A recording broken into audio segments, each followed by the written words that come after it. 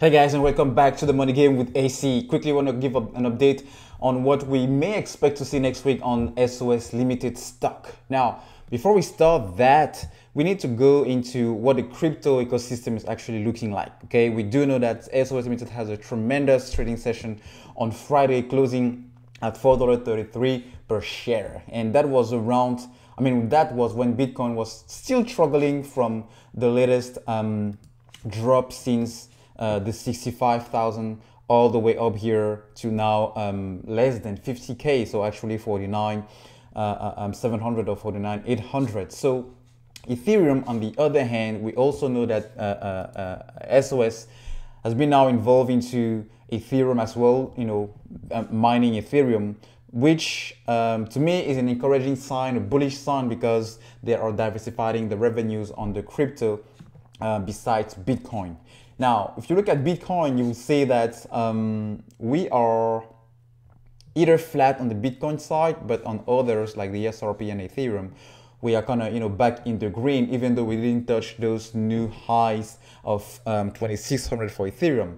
But that is to say, guys, the price of SOS Limited stock and all the other miners as well are significantly tied to the performance of Bitcoin and the price of Bitcoin and other major crypto as well. So last week, these were entirely red, okay? And we are Sunday today, and if next week we have either similar scenario as this, where we start, Monday on flat on Bitcoin, and then we gradually go back up to the 52, the 53, gradually back up to the 60s, then definitely the price of SOS Limited will also pick that up, because the higher Bitcoin and Ethereum are, more revenues it is for SOS Limited and all the other miners as well. So I want also to bring out this picture that will give us kind of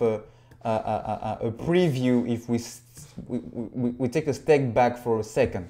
This is pretty much all the time that Bitcoin dipped before hitting a new all-time high. So this year has been really incredible, and Bitcoin has tremendous return. Now, to me, this is a pullback that is a healthy correction. That is what I do believe personally. So that being said, even though I'm really down, and by down I mean like 60%, 65, 70%, not only on SOS but other miners as well, I'm still holding.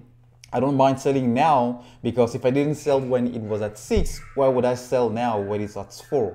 Okay, so I think this is a healthy pullback, and the fact that over the weekend Bitcoin didn't drop below the 48 or the 47k, to me it's a kind of a sign that we may be hitting the bottom, and then the only movement from here is to go back up. So we know Bitcoin is and crypto as a whole is a very volatile asset class, though even though I'm really a backholder at this point. So the fact that we had this dip in the past, it really gives me confidence that after this, when we hit back to the 54, 55, we'll definitely hit a new all-time high, and that's why I will keep holding my SOS stock, because the breakout will definitely follow as soon as Bitcoin and Ethereum picks up again. So that being said, guys, I really hope this kind of